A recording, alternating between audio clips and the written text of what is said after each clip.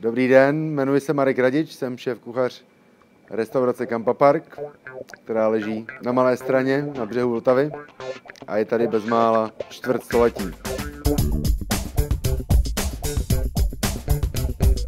Kampa je fine dining restaurace s moderní kuchyní se základy a kořeny francouzské a skandinávské kuchyně, kde můžete najít nejčerstvější suroviny, ať už jsou ryby, plody moře, maso, zelenina. Pokud k nám zavítáte na oběd či večeři, tak bych vám chtěl doporučit 3 stálice na našem jídelním lístku, které nemůžeme ani dát pryč, protože obliva u hostů je tak velká. Jedná se o pečené mušle svatého Jakuba, které jsou podávané s restovaným květákem, rozinkami, máslovou omáčkou z kapary a čerstvým koprem.